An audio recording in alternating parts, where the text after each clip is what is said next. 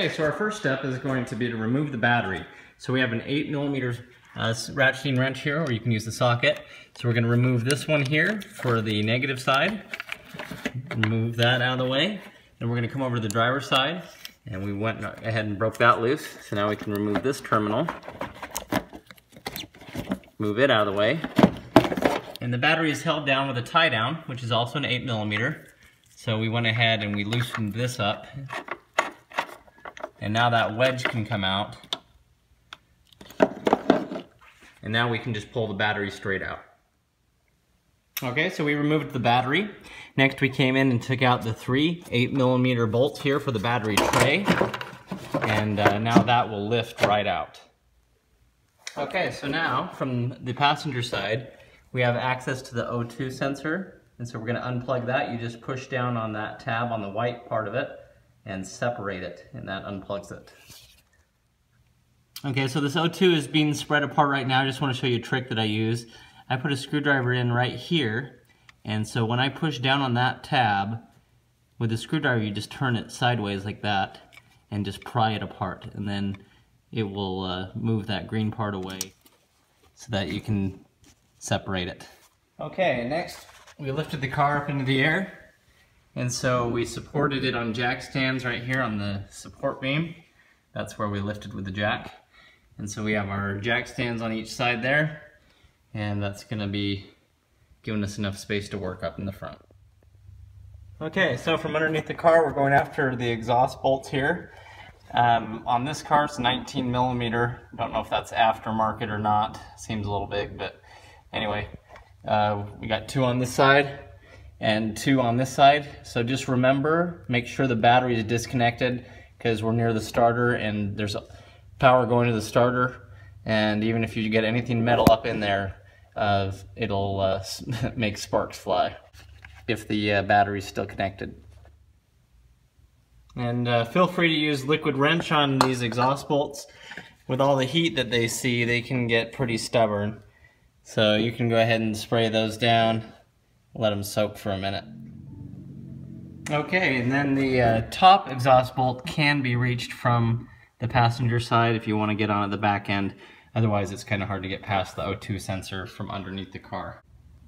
Okay, the rear O2 sensor is unplugged the same way. You push down on this tab here. If you put a screwdriver right in between there and kind of twist it, it'll help separate it. So we're going to undo both of the ones back here. Okay, now your mid pipe should unbolt in the back. This was welded, so unfortunately I had to cut it. But once you unbolt it from the back and you have the O2 sensors all unplugged like we showed you earlier, you can pull this whole mid pipe out from underneath the car. Now the trick with the starter is to use an extension like this. You want to go up in here parallel to the starter. Here's the bottom bolt, for example.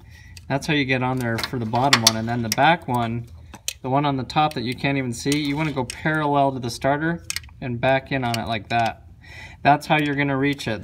You're not going to be getting a ratchet up into this area at the top. So you got to use an extension and go lengthwise with the starter. Next we're going to remove the starter, so it's coming from the transmission over here, is where it mounts up. And so there's 3 bolts, one coming this way, and then sometimes the other ones come the opposite way. It depends on how this was put back together by someone else. But you have 1, 2, and then a 3rd bolt up here that you'll be able to feel. It'll be kind of hard to see it, but sometimes it works to get an extension coming from the back side and going parallel with the starter if you have trouble getting on it, or using a ratcheting wrench can also be helpful. Okay, so you can see the wrench on that 3rd bolt up there. So it's coming in backwards. It's facing the rear of the car. And so that was a 10mm. The middle one was a 13mm, and then that bottom was another 10mm. So that's what it was on this car at least. So this is the 3rd bolt. Everybody complains about getting really, it's really hard to get to it, and you can tell if the exhaust is in the way, then it definitely would be. So if you remove the exhaust, it's real easy. You got a bolt here, you got a bolt there, and you got one there. Basically just line it right up and bolt it up. Now the trick with the starter is to use an extension like this. you want to go up in here parallel to the starter. Here's the bottom bolt, for example. That's how you get on there for the bottom one. And then the back one, the one on the top that you can't even see, you want to go parallel to the starter and back in on it like that. That's how you're going to reach it. You're not going to be getting a ratchet up into this area at the top. So you got to use an extension and go lengthwise with the starter. So I went ahead and tightened that top one down, and we're all good to go.